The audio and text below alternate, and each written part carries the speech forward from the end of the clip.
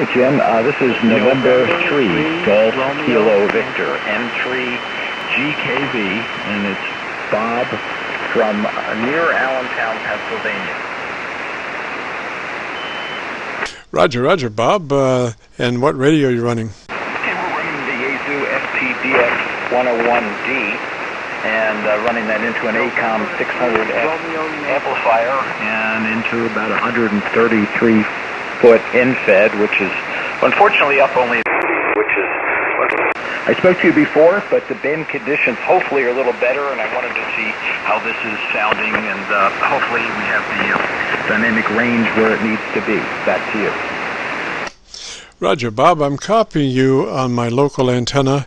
It's about even with Milford, but if I have an option, I'll take my local because I have a better audio, more true audio response receive than off of the SDRs.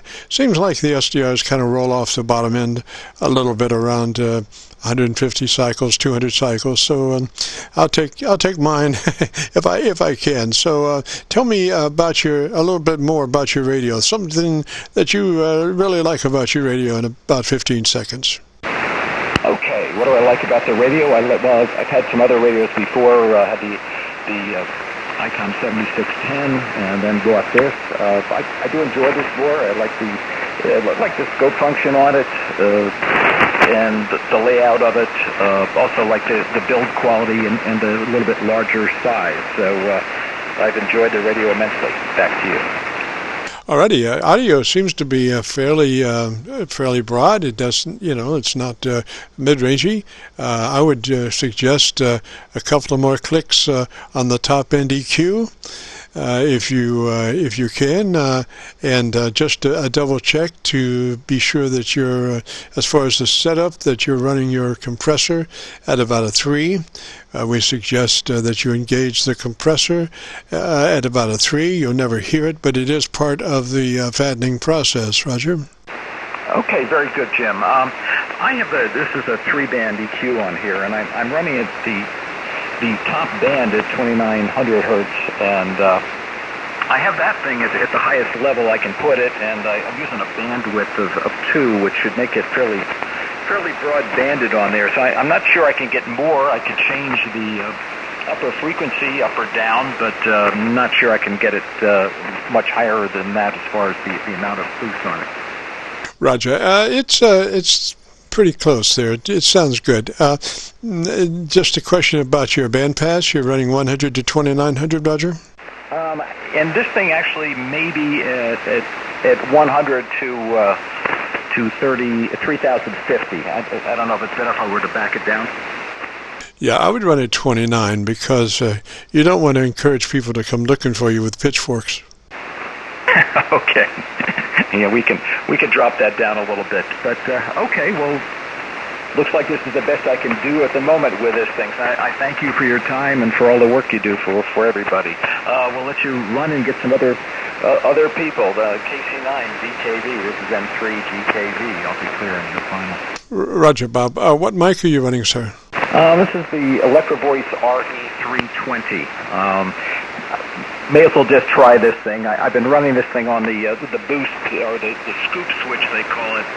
Now we're back to the on-scooped switch on this thing. I don't know if that changed anything. Signal's kind of up and down, so it's hard to say, but there were occasions where your syllabic range was greater than others, and in other words, your top end. So I would pay particular attention to the way I would address that microphone. That is, if you were to pull off mic, look around, it may affect your audio as far as the cutting aspects of it, so I would definitely want to stay on mic. And about how many inches are you away from it? Okay, at this point I'm probably about 2 inches from it is where I normally speak. Yeah, that sounds good. That sounds good. I would stay right there, and I would pay particular attention to staying there.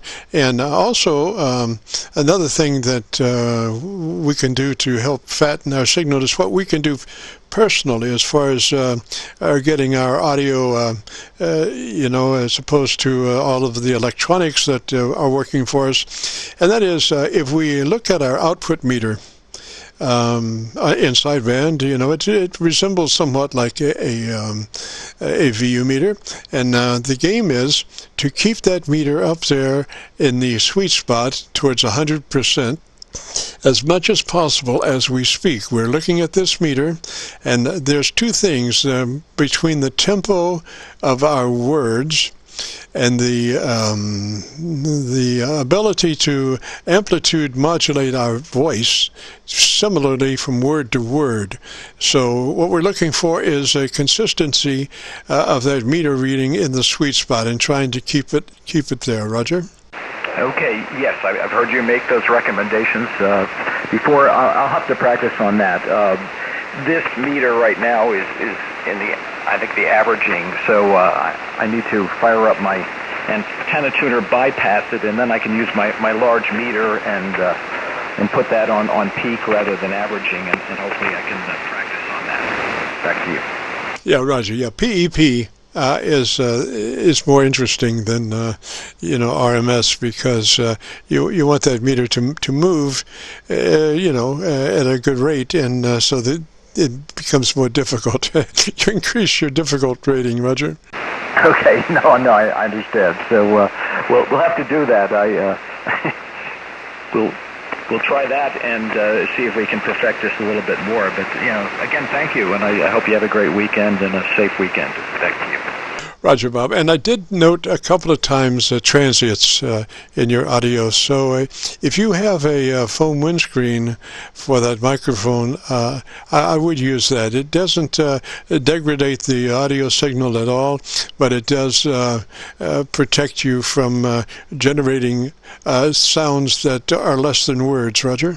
Okay, yes, I'm going to have to invest with that. I know this microphone, they advertise it that it's variable D technology, they call it, and it supposedly is helpful on preventing plosives and things compared to maybe some of the Heil microphones. But I will have to invest in the windscreen as you're suggesting.